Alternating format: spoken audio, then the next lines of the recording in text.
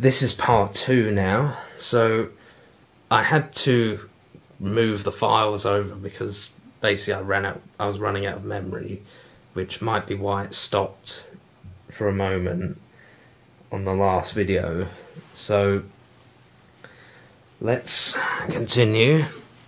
So we're going to look at we're going to be focusing on the video and DVD player now, but it's, you know, this is amazing because of the TV, because videotapes especially, they just look best on a good old cathode ray tube because of the analog nature.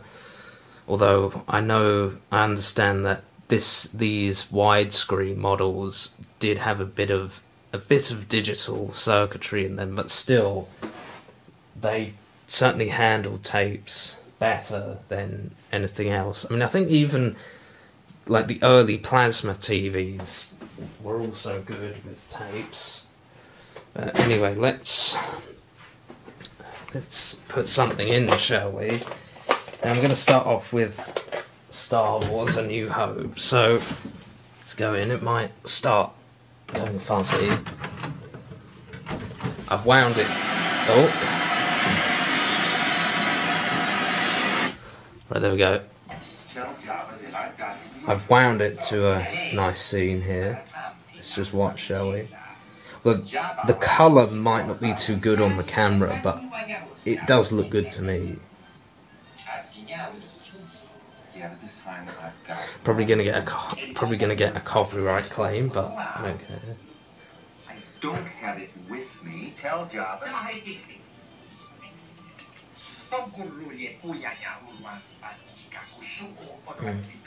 Even I get bored sometimes. Do you think I had a choice?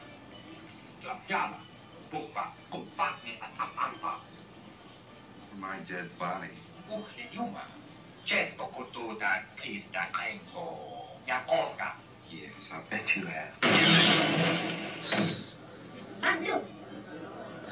Now, this videotape is very worn because, I mean, I'd imagine it was played a lot before I bought it, and you know, I've played it quite a lot myself. So let's just stop it there. Oh. Unfortunately, this particular player, it just lets the fuzz through when you stop it. But yeah, it's pretty good. Like that tape is very worn. I mean, I don't know what the quality is for you guys watching, and I know that the colours don't always come out right because of how it looks, because of how cathode ray tubes look on camera. Sometimes the colours don't look right. So yeah, I mean, considering how low quality that is, though, like, it's still, you know, it's still pretty good. It's watchable, and I think that's only because of the TV, because of the way cathode ray tubes display things. You know, it can make a crap tape watchable. Right, so let's go with the Matrix now. I'm going to put that in.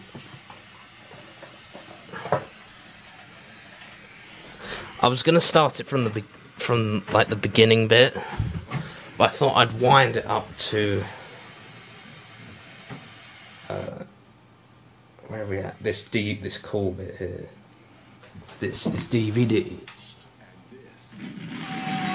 This is what happens when you watch DVD. It's a movie on a disc the size of a CD. The picture is twice as sharp as VHS. The sound is infinitely clearer. It looks and sounds like you're at the movies, but you can experience it at home. Not to mention, you can watch it in widescreen. Pick your language. Choose from many additional features. Watch a movie right on your computer. and rent or buy DVDs created by these great Hollywood studios.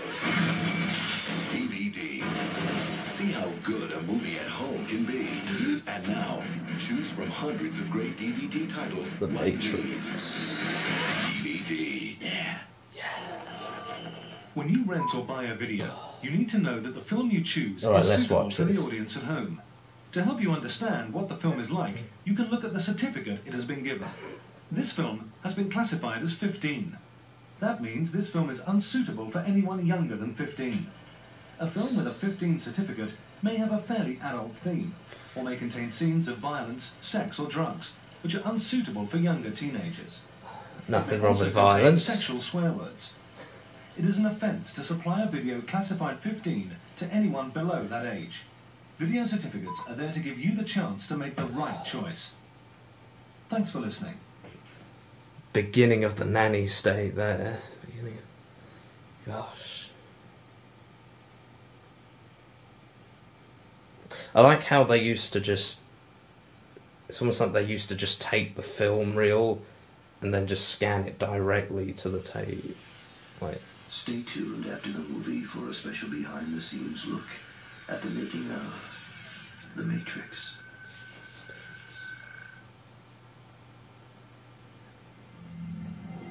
Well, that bit was added in there, so... No, but like, they used to have the certificate thing that you used to get at the cinema.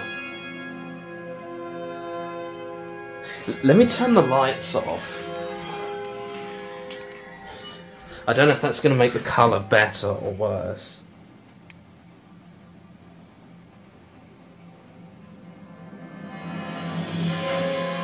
I mean, it's... Considering it's like, this tape is a lot better quality than the Star Wars one, it's nowhere near as worn. I mean, considering it's VHS, it's pretty good. Yeah. Is everything in place? You weren't supposed to leave me. I know, but I felt like taking a shift. You like him, don't you? You like watching him. Don't be ridiculous. We're gonna kill him. You understand that? Morpheus believes he is the one. Do you? Doesn't matter what I believe. You don't, do you? Did you hear that? Hear what? Are you sure this line is clean? Yeah, of course I'm sure. I better go.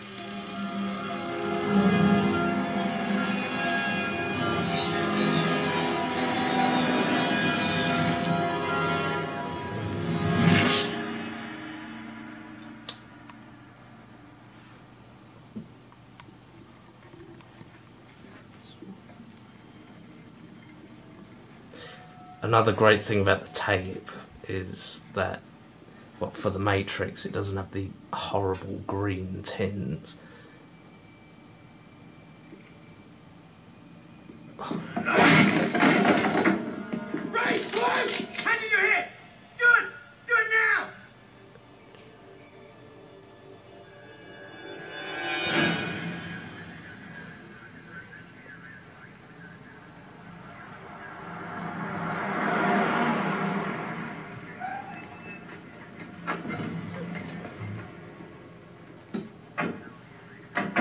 Lieutenant.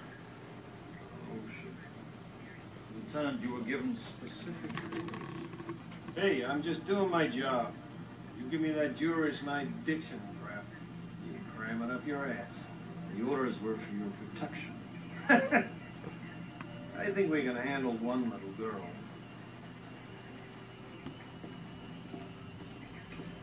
I sent 2 units. They're bringing her down now. No, Lieutenant, your men are already dead.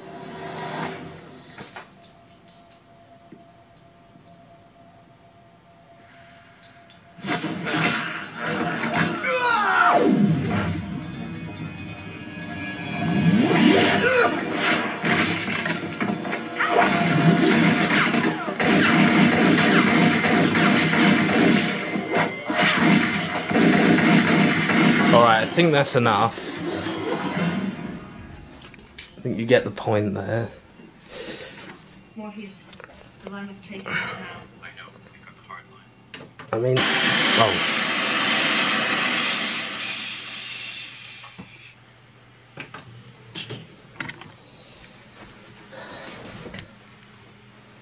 Yeah. I need to wind back Star Wars as well, but that can wait. Yeah, so, I mean, tape, I mean, you know, that's something amazing is, well, I think The Matrix really shows, you know, VHS at its max, really, because especially at the beginning there with the green, the phosphor. I mean, on the CRT as well, like, you know, it gives it the glow that you would have got on those monitors. That's something other TVs can't really replicate. You know, on here that really is green. Well, okay, it's not the same green phosphor that was used, but you know what I mean. This uses phosphor, so the good thing about that is that the screen is generating every bit of phosphor is generating its own light. Whereas modern TVs, they use a backlight, which is just not as good, is it? But yeah, that's. I don't think there's much more to say about VHS. I think I'm actually going to have to make a part 3 for DVD because, again, I'm running out of memory. Yes, I'm recording this in 50 frames per second, but that's because I figured it would probably show less problems because the TV is running at 50 hertz. So I just thought there might be less screen issues. I think I can see something on there.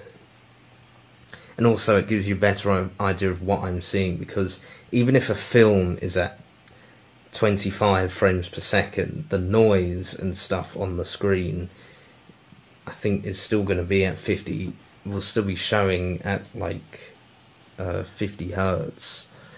Okay, I don't even, I'm using the wrong terminology here, sorry, I'm just a bit tired because it is actually really early in the morning, and this is the best time to do it when there's no other noise in the house. So yeah, that's it for VHS. If you want to know about the DVD aspect, then go on to the next video, part 3.